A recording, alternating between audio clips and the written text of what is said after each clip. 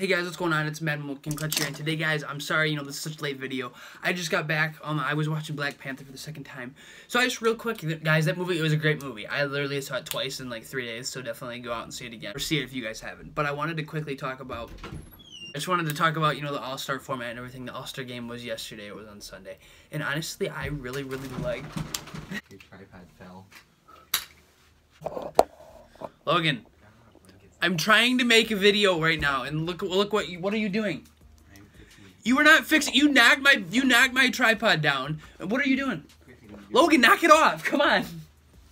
You're fixing my room? You are not fixing my room.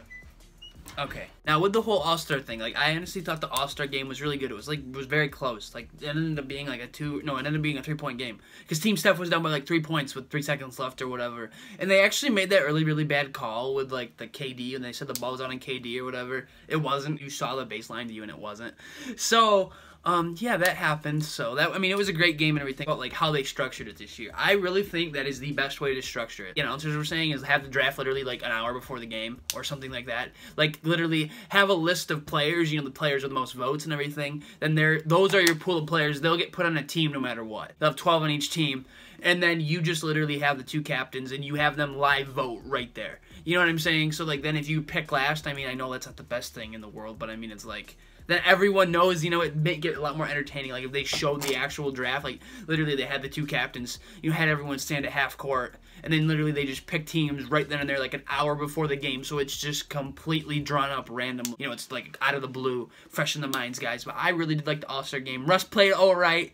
Damian Lillard actually played very well. LeBron played well. It was just an all-around great All-Star game. I really liked, the format this year. I hope they continue to do it.